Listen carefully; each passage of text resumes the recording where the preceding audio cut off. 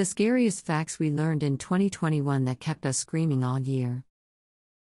Don't forget to like, share, and subscribe for more scary content. Trapped in a tomb.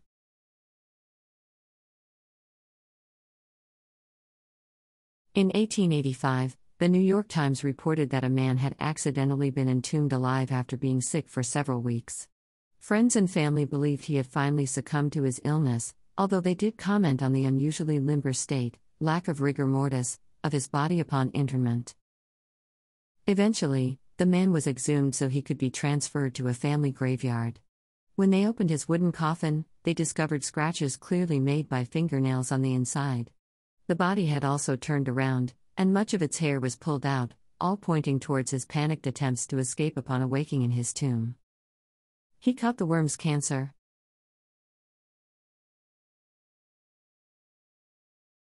In 2015, a Colombian man became infected with a tapeworm that continued to grow uninhibited inside him. When he finally saw a doctor, they discovered that the worm itself had developed cancer, which then metastasized inside the man, resulting in tumors in his lung and lymph nodes made not of human cells, but of clumps of tapeworm cells. Essentially, the tapeworm caused him to grow tumors of a different species inside him. They grow inside.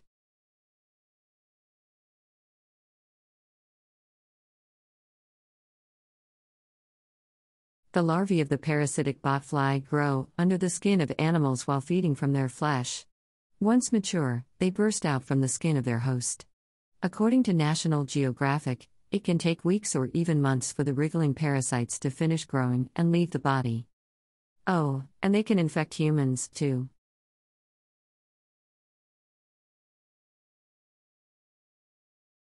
The Valentich disappearance. On October 21, 1978, a pilot named Frederick Valentich was flying a Cessna 182 liters light aircraft from Moorabbin, Australia, to Kings Island. At 7:06 p.m., he radioed Melbourne Flight Service to report an unidentified aircraft flying roughly 1,000 feet above him. He reported 4 landing lights visible above him that was moving erratically. His last words were, "It isn't an aircraft," interrupted by a strange metallic sound. Valentich was never seen again. Would you eat this? Kasumarzu is a cheese that contains live maggots that can possibly survive stomach acid in the intestine, leading to pseudomyosis, where the maggot grows and feeds on the stomach's live tissue. Diners have to hold their hands above the cheese when eating it to stop the maggots from jumping out. Surrounded by serial killers. Dozens of Los Angeles women lost their lives in the 1980s and 90s in what the police call the Southside Slayer killings. Believing this was the work of one person, the Los Angeles Police Department set up a task force to hunt the culprit. What they found instead was that at least 4 different active serial killers were stalking the same area simultaneously. It's likely even more existed, but due to the passage of time and destruction of evidence, they may never know how many people were involved, and some of those responsible may still be out there. Part of the plan. Some captives of Russia's gulags of the 1900s would make escape plans which included a walking supply. Because the gulags were often so far from civilization that any escape plan would have to include traveling for days or weeks across a barren landscape, this became a term for a convict included in the prison break for the sole purpose of being eaten when food was too scarce. They would, in effect, be walking meat. In at least one instance, an escapee who carried out such a plan was even caught with the human flesh of the man he escaped with still in his bag. Alone.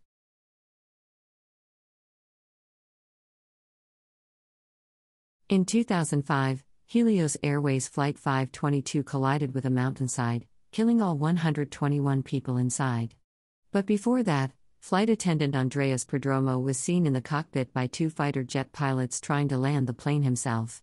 He was the only person conscious on the plane. All the passengers and crew had slipped into irreversible comas because of lack of oxygen, and the radio was tuned to the airport of origin so no one could hear his mayday calls. He was alone and aware of his impending fate for as much as 3 hours before the plane ran out of fuel and made an impact. Lemmings want to live.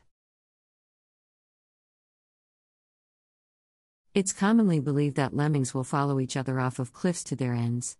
But lemmings are not self-destructive, and the Disney documentary, titled White Wilderness, that filmed such behavior was actually showing lemmings getting forcibly thrown down a cliff because the filmmakers needed the scene but couldn't make the animals do it on their own. Real-life body snatchers. Capgras syndrome is a certain kind of brain damage that severs the connection between your visual cortex and the limbic system, the emotional center of your brain, causing delusions of being surrounded by imposters.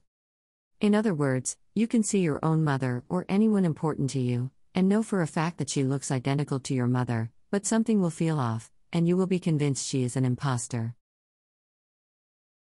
His deathbed confessions.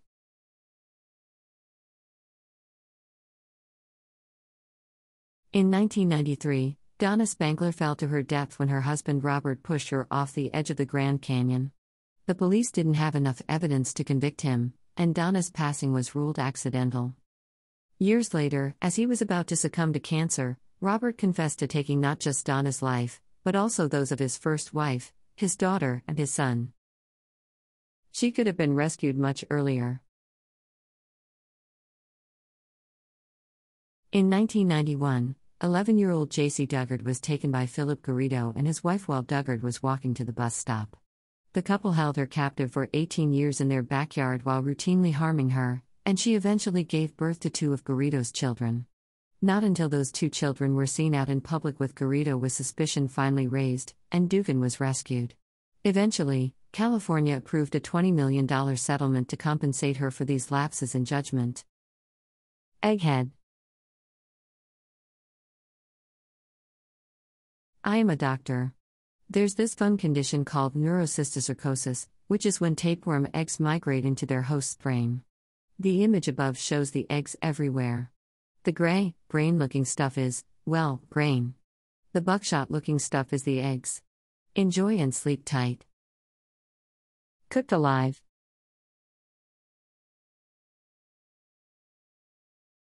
In 1890, William Kemmler became the first person to be executed via electric chair. He was electrocuted for 17 seconds before the current was shut off, only for witnesses to realize he was still breathing. The current was turned on again, this time long enough that he not only perished, but his body was charred and his head began to smoke. Ladies and gentlemen, this is your pilot sleeping. One union survey of 500 commercial pilots found that more than half of pilots have fallen asleep while manning a plane, and of the 56% who admitted sleeping, 29% said that they had woken up to find the other pilot asleep as well. Pilots have worries beyond the plane going down. Airline flight crews are federally classified as radiation workers, meaning their job is one that constantly exposes them to radiation. In fact, NASA reports that those who work on high-latitude routes are exposed to more radiation on an annual basis than nuclear plant workers. This is due to cosmic radiation, a form of ionizing radiation that comes from outer space. Despite this, the airline industry neither measures radiation exposure in its employees nor sets standards or limits regarding exposure. One more reason to take the stairs. In 2003, a Houston resident physician lost his life in a terrible elevator mishap when faulty wiring caused the doors to close as he was entering, pinning him in place. His head was then severed as the elevator began to rise, and it was stuck inside along with several horrified individuals until someone was able to free them more than an hour later. Liquor for labor.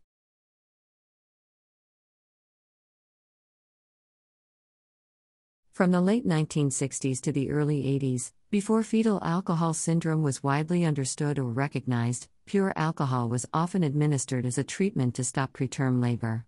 In the late stages of pregnancy, alcohol could be given intravenously in large amounts, sometimes continuing long after the mother had passed out. Those who reacted badly to the treatment, suffering vomiting, headaches, hangovers, and general intoxication, would even be strapped down to their hospital beds to make them more manageable. Even worse, later studies found that in addition to the harm this method caused to the fetus and mother, it also had no more effect on preventing preterm labor than a placebo. Teens' party turns for the worst. In 2011, Florida's 17-year-old Tyler Hadley killed both of his parents and locked their bodies up in their master bedroom.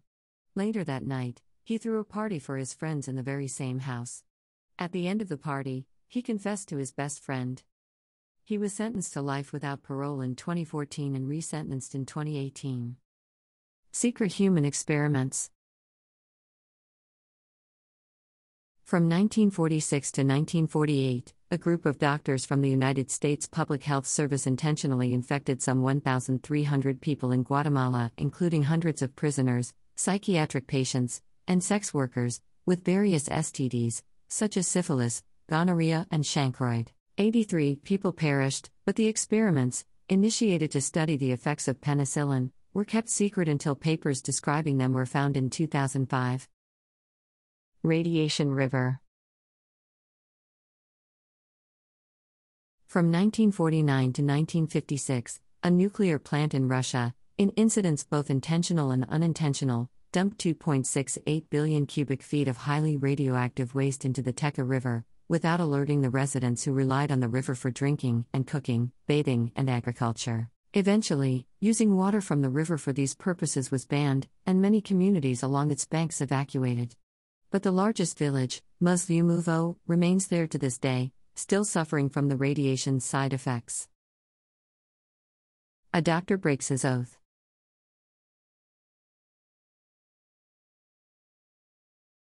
Christopher Daniel Dunch was a Dallas neurosurgeon who gained the nickname Dr. Death after he botched a series of surgeries between 2011 and 2013.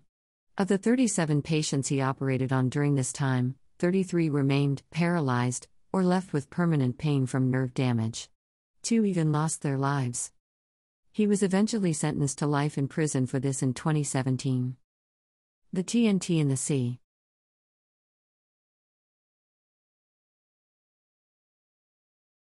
Beaufort's Dyke is a deep-sea trench off the coast of Northern Ireland that the British have used to dump more than 1 million tons of weapons, along with some nuclear waste.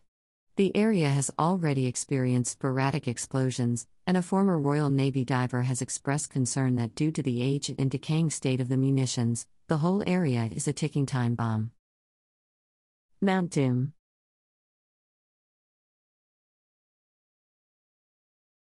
In 1936, 4 mountain climbers attempted to scale the north face of the Eiger, an infamous Swiss peak.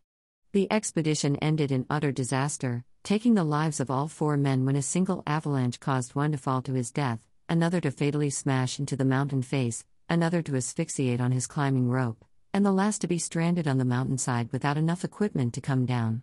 A rescue team was sent for him, but he succumbed to exposure while they were mere feet away.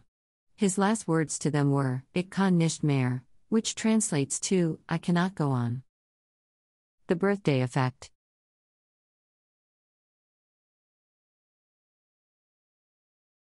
You are 14% more likely to die on your birthday than on any other day of the year. Though there are many theories as to why this is, the exact reasons are unknown. Forbidden fruit.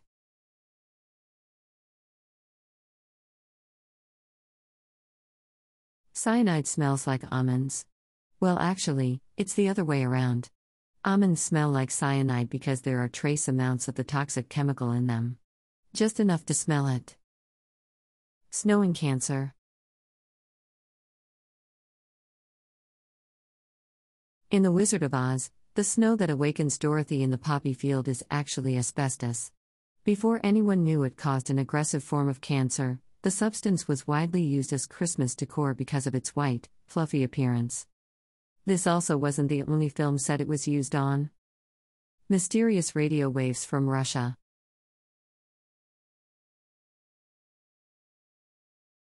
UVB-76 is a mysterious Russian shortwave radio station that broadcasts a single tone constantly, occasionally interrupted by cryptic voice messages reading off lists of names and numbers that have not been able to be decoded.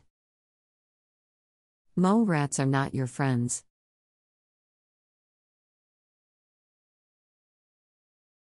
Naked mole rat colonies have their own unique dialects. They use these vocalizations to weed out intruders in the nest, killing anyone they hear speaking in the wrong dialect. Risky romance with Richard Ramirez. In 1988, serial killer Richard Ramirez proposed to Doreen Lioy, a fan of his who had been writing letters to him in prison for 3 years. She accepted, and they married at San Quentin State Prison in 1996. She bought a gold wedding band for herself and a platinum one for Ramirez because, as he had explained to her, Satanists don't wear gold. He infamously claimed his transgressions were inspired by the devil. The Vampire of Sacramento.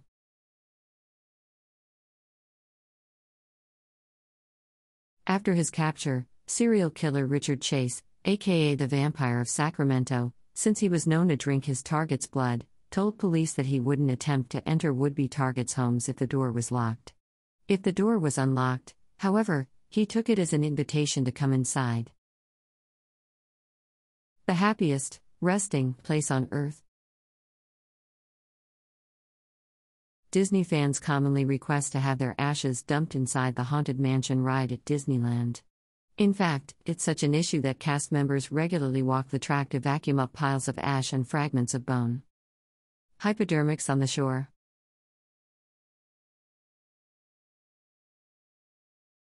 In the late 80s, New Jersey was hit with a syringe tide, an environmental disaster where huge amounts of medical waste, including hypodermic syringes, washed up on the state's beaches. This event is referenced in Billy Joel's song We Didn't Start the Fire with the line hypodermics on the shore. Raining spiders. Spider rain, you read that right, is a real and naturally occurring phenomenon. Instances of thousands of spiders showering areas like rain have been documented in Brazil, Australia, and other places. They do this through a process called ballooning, where spiderlings release strands of their silk to catch the wind like a parachute, pulling them up on the air currents. Something's fishy in New Jersey. The South American pacufish has human-like teeth. It's also quickly becoming an invasive species in New Jersey. Hide and Go Boom, featuring missing nukes. Countless nukes have simply gone missing over the course of history. Referred to as broken arrows, these weapons have been pilfered or misfired, or they have malfunctioned or simply landed in either unknown places or locations where they couldn't be retrieved. The U.S. alone has had 32 such nuclear mishaps. The bones in Benny's basement. In 1998, conservationists doing work on Benjamin Franklin's historical London home discovered 15 cadavers hidden in the basement, covered in a secret, windowless room beneath the garden. They recovered over 1,200 bone fragments, which were the remnants of more than a dozen skeletons, 6 of them children. While theories as to where these cadavers came from lean less towards murder and more towards anatomy studies, back then it was incredibly difficult to obtain a body for study legally. The field of study was frowned upon by polite society, and so specimens were more likely to be recovered through grave pilfering and other less savory means. Oceanic black holes. Oceans have their own black holes in the form of very large eddies whose purpose is to help redistribute water of different temperatures and salinity levels. These are essentially whirlpools with extremely strong currents that prevent anything from escaping them, even the water they're made up of. They can reach up to 93 miles in diameter and drift across the ocean. The deadly disaster of the Erfurt latrine fall.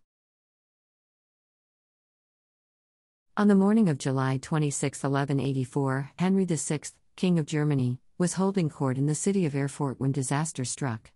So many German nobles had gathered on the wooden second-story floor of the assembly building that their combined weight caused it to collapse, casting them down into the latrine cesspit below the ground floor, where many drowned in the liquid excrement as it was flushed out to the river. Multiple texts refer to this event as the Erfurt latrine fall. The mystery of the missing Sri Lankans. In 2004, the Sri Lankan national handball team was visiting Germany for a sports exchange program when the entire team of 23 men, including the coach and the manager, disappeared. The mysteries compounded when the organizers reported the vanishing to the Sri Lankan government, who informed the Germans that they had no national handball team. The formation of the team, as well as the trip, was unauthorized, and a spokesperson for the sports ministry in Sri Lanka even said that handball was not a common sport in the country. Perhaps this explains why the team performed poorly throughout the tournament before they fled. Not leaving us so soon, are you?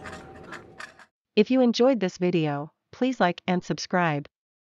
And feel free to leave a comment or email the Horror Girls with suggestions, your own scary experience, original fiction, disconcerting videos, or anything horror related that you would like to share. We'd also love to help promote indie or up-and-coming horror authors by posting a book review or your book trailer. Email us for more info.